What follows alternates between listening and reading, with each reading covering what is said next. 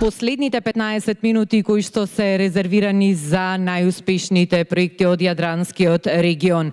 Дејан Димов од НИКОБ обезбедување е следниот што ќе го видиме на сцената. ANTEA цемент комплетна надоградба на CCTV системот со централен мониторинг и управување е темата на неговата презентација. Време траењето како и за сите претходни е 15 минути. Ве подсетувам уште еднаш дека на официјалната веб страница на ANTEA Security Summit го имате линкот каде што можете да гласате за презентациите. Многу наскоро ќе знаеме и кои ќе бидат издвоени како најуспешни проекти. Да следиме сега и презентацијата на НИКОБ. Господине Дејан, повелете.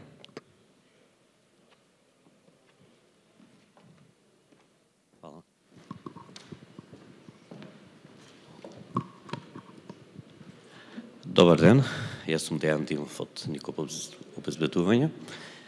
Good afternoon, ladies and gentlemen. My name is Dejan Dimov from NIKOB Security. It's my pleasure today to present this case study for a project we did last year for a client of ours in Albania. The project name is ANTEA Cement, complete upgrade of CCTV system with central monitoring and management. As I said, we started this project, the implementation of this project, late December 2017, and it was completely finished late January 2018. For some of you who are first time hearing about NIKOB, NIKOB has been founded in 1995 as the first registered company for private security in the country. It started its operation in 1999. And since then, we have been involved in installation and system integration of security systems, physical and VIP security, CIT transit, monitoring services with mobile patrol units, centralized monitoring, centralized video monitoring, and the newest service we are providing is cash processing services. At this point, we have more than 2,000 employees that are working for us, and we have just over 9,000 clients and are securing more than 20,000 locations at our monitoring center. Our main client base is vertical markets, embassies, industry, gaming industry, manufacturer, automotive, and we also do outsource security for foreign security companies. As I mentioned, the project concerns a cement manufacturing company that is located in Albania. It's near Tirana, near the place Fush Kruja. It spans on a roughly 650,000 square meters with almost 5 kilometers of perimeter that needed to be protected. The total investment of the factory is about 200 million euros. When we were called in, this is early 2017, the client had an existing CCTV system that had a lot of issues. They had an analog CCTV system with standard definition or, at this point, very low quality video.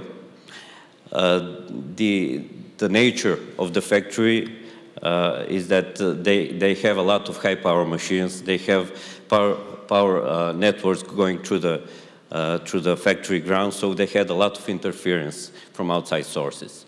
These are high voltage lines that are interfering with the video signal, and as a result, you get blurred image, you get distorted image, you get graining, etc. As a result of these conditions, there were a lot of defects in the system. So when we got there, the system was about 20 to 30% operational, depending on the day of the week. They had no administration, they had no management, they had no user management, no intelligence in the system, and at the end, there was no use of the system. It was just in there so they can have it.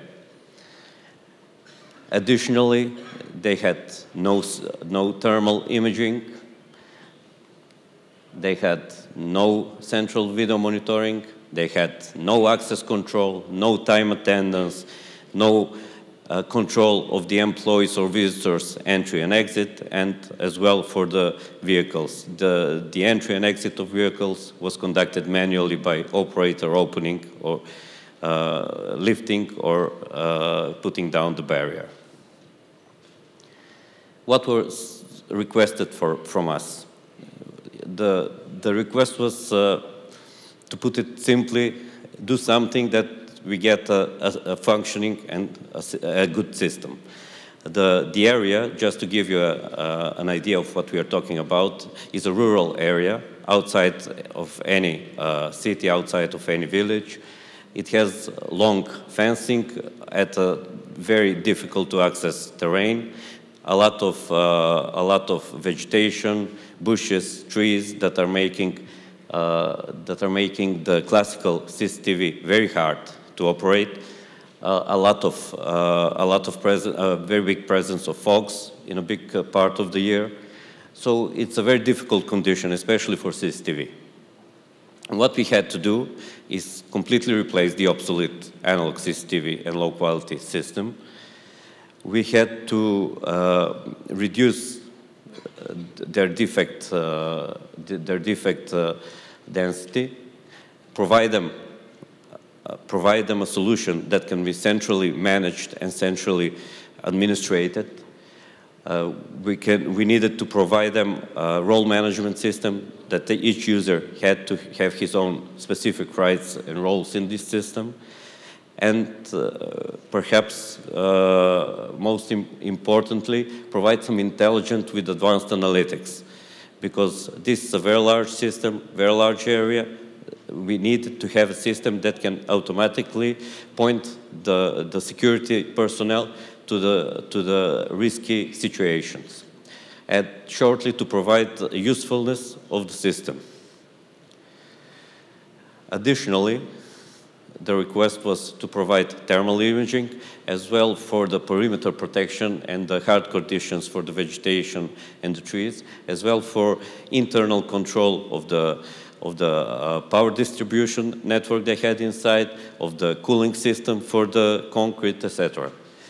They needed central control and monitoring, access control that they didn't have, so a lot of critical infrastructure, critical locations were left either unprotected or by manual locking mechanism that made the access very hard and very difficult to achieve, especially in a fast and reliable manner.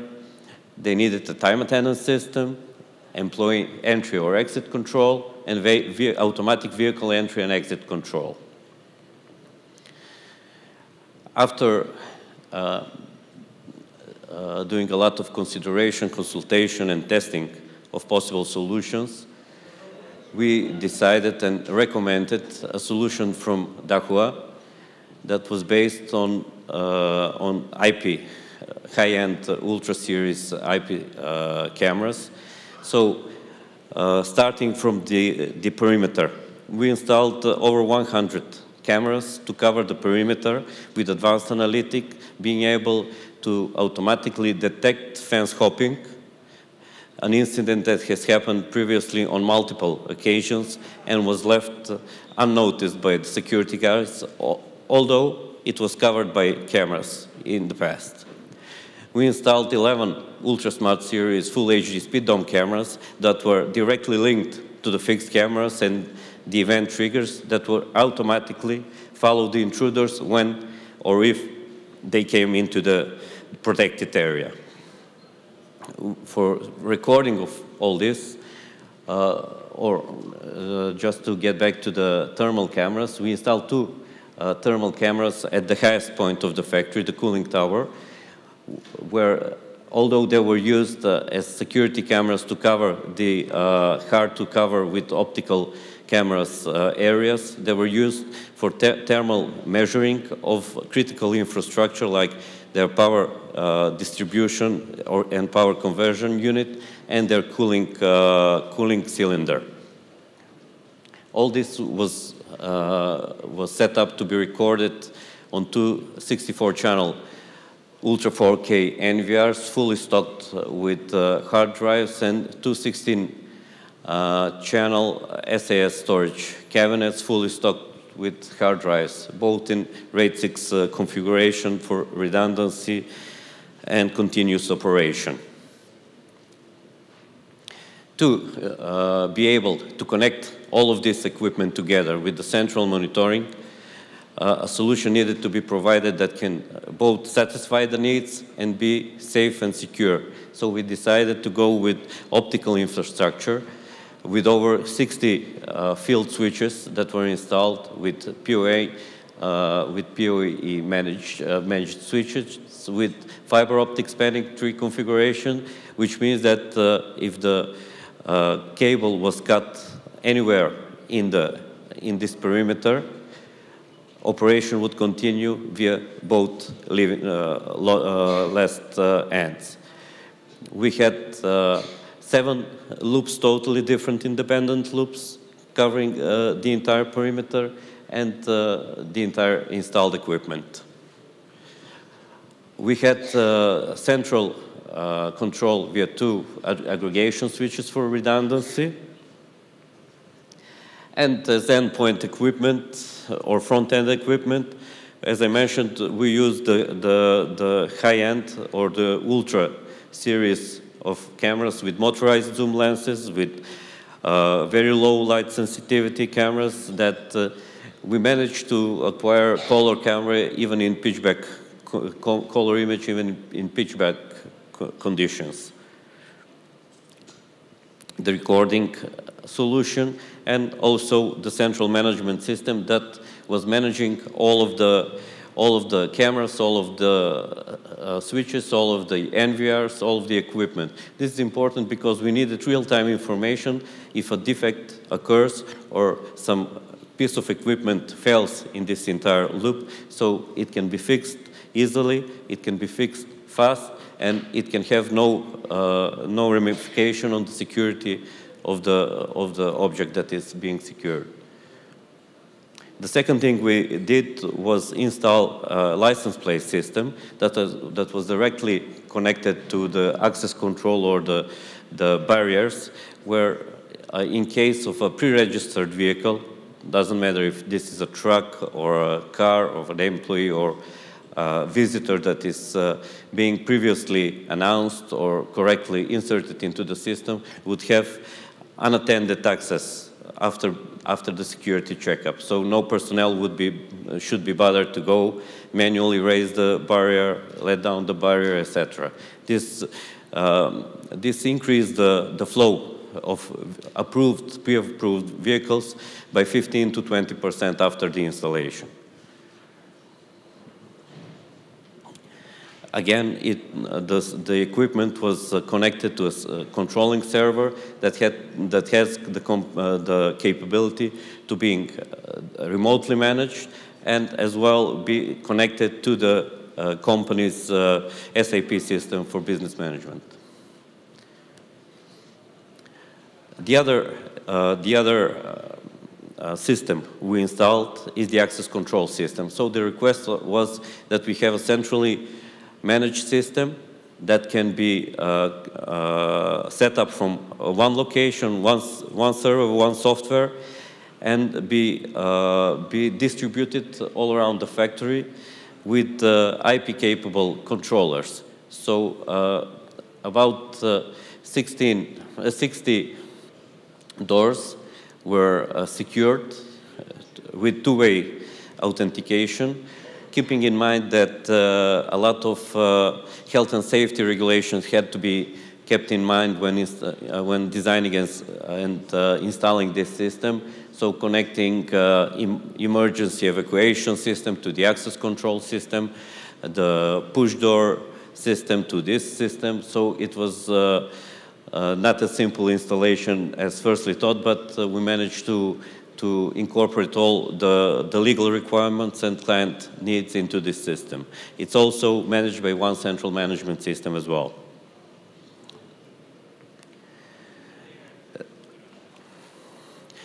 The system, although seemingly very straightforward, is quite complex, and both from infrastructure standpoint And from setup standpoint, it took a lot of time and preparation before the actual installation of the equipment to set up all of these devices, to prepare them for the physical installation on site, so everything can be